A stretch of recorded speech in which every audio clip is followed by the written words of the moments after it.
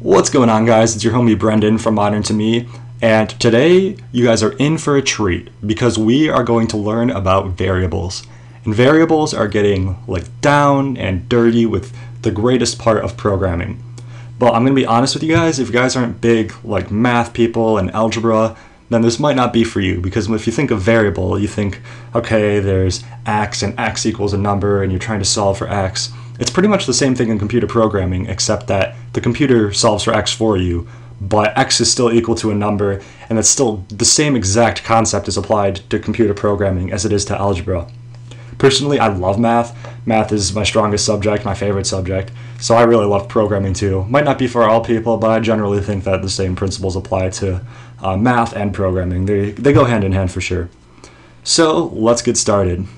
When you think of numbers, you probably think of math and variables. Variables don't have to represent numbers, but that's what we're going to start with. We're going to start with the simple variables that represent numbers. Numbers can come in general, two forms, ones that are decimals and ones that are not decimals. So we're just going to start simple and work with the ones that aren't decimals. So if you remember from, I don't know what grade, but whatever math class you learned the kind of numbers, there's a number called an integer. And an integer is any whole number without decimals, positive or negative, including 0. So an integer can be 0, it can be 7, it could be 29, it could be negative 70, negative 43, it can be any of those values and all the way up to infinity and negative infinity. So that's the kind of variable we're going to start with. Now, when you are telling your computer that you want to work with a variable, you have to tell it the kind of variable you're going to work with. So since we want to work with integers, we are going to type int, int, and you can see it's highlighted in purple there, so you know you're on the right track. So once we've typed, let's clean this code up a bit real quick. If you guys haven't noticed, I kind of cleared out the stuff from the other tutorials because we're ready to move on. So we have our int, our int is what it's called, and our computer's like, all right, we're ready to go. We have an int. We know we want to do something with this int. They want to do something with this int. What next? What is its name? So you have to name your variable. We'll just name our variable var for variable var. So int var. Now, once you've done this, you could be done. When you're done declaring a variable, what you do is just like we did with at the end of our system.out.println, you just put a semicolon, and that right there is telling your computer, all right, we're done. That's all we really want to do. We know we have this variable var. We don't really have any use for it yet. But as you can see, we're getting a warning here, and this warning says the value of variable var is not used. That's because we really haven't done anything with this variable yet. We haven't given a value. So we could be done here. We could put that semicolon and call it quits. But what we're going to do is we're actually going to give it a value.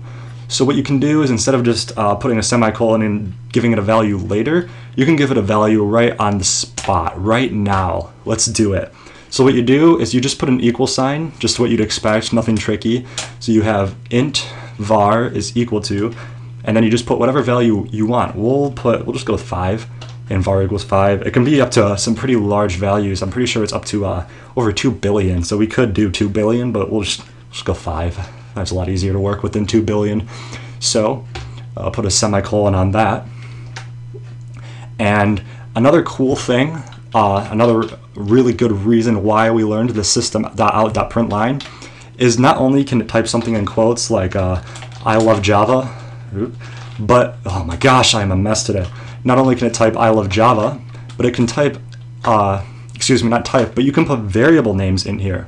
So if we put var in here, you'd expect the variable, man, I am having some major struggles today. What you'd expect to happen in here, and what I was trying to say, is that the value of var would come up in when you run your program. So let's try it out. If you do Control F11 and you run your program, and if you look right over here in the console, you'll I keep saying that word wrong, I'm sorry. All right, but if you look, you see 5. There you go. Wow, it worked. That's awesome. I'm so proud of you guys. You did it. Hopefully you got the same output as me. If you're ever having any trouble, by the way, in these tutorials, comment, and I'm sure I'll be able to help you out.